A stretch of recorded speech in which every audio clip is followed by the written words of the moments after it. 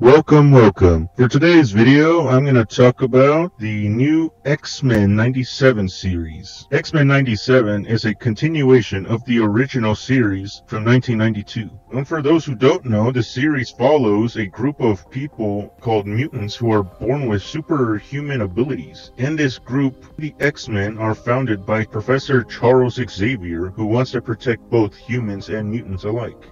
And the new series takes place a year after Charles Xavier nearly dies in an assassination attempt, and he is taken to space to be healed by the Shi'ar Empire. And the X-Men face new challenges without Xavier, like fighting some enhanced Sentinels and mutant hate groups and new villains alike. And if that wasn't bad enough, they are now under the leadership of their former adversary, Magneto. But Magneto says that he has changed his ways in order to respect Charles' last wishes. For instance, he saves regular humans, and he even stands trial for his past actions. And things seem to be going well with Genosha, as it became a UN nation and Magneto gets pardoned. But then this shit happens. She's back! Jean? I need the X-Men. What? Jean? What?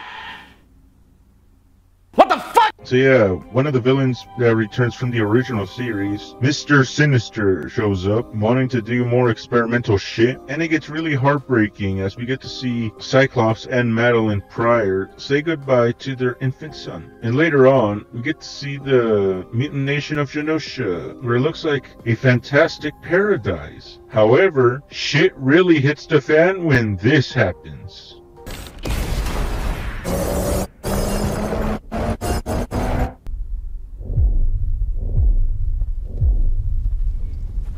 Shall be avenged! Shit just went from 0 to 100 real fucking quick. After that genocide, the X-Men tried to capture the people really responsible, and then they learned that this shit's more complicated than it is, as it's one gigantic conspiracy, and so the X-Men have to kick ass, 90s style.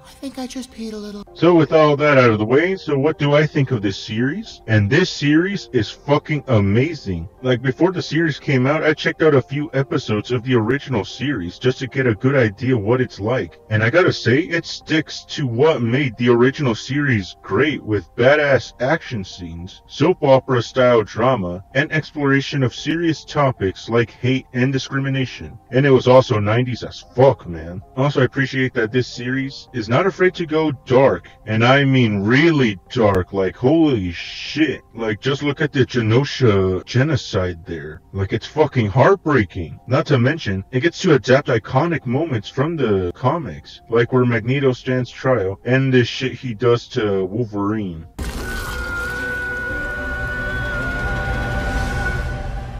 Holy shit! Believe it. Also, I like how it adapts the characters perfectly, in which they all get their time to shine. And I do mean everybody gets their time to shine. Like Cyclops, Wolverine, Jean Grey, Beast, Storm, Jubilee, Sunspot, Cable, Forge, Morph, Magneto, and Professor X. Like, for instance, I only knew the X-Men from the movies, and in the animated series, you get to see them have their moments. And yeah, the movies pretty much did some of the X-Men dirty, like Cyclops. Like, holy fuck. And in this show, he became one of my personal favorites, along with Magneto. Like, Cyclops is pretty much the Boy Scout of the group, as he wants to lead the team, but he also wants to start his own family, and he has to struggle to choose between the two. And I feel really sorry for him after learning that the woman he loves is not who she seems, and having to send his newborn baby boy to the future in order to be cured. But at least he got to see his son again as Cable. Who the fuck is that? He's a man out of time. Who the fuck is that? He likes to fight crime. Who the fuck is that? He ain't got the cool. Who the fuck is that? But he ain't a fool. He's fucking Cable. Let's skip the reunion. Dad. And they get to share some father-son bonding. Almost forgot. Am I going to war or a circus? What'd you expect? Black leather? I understood that reference.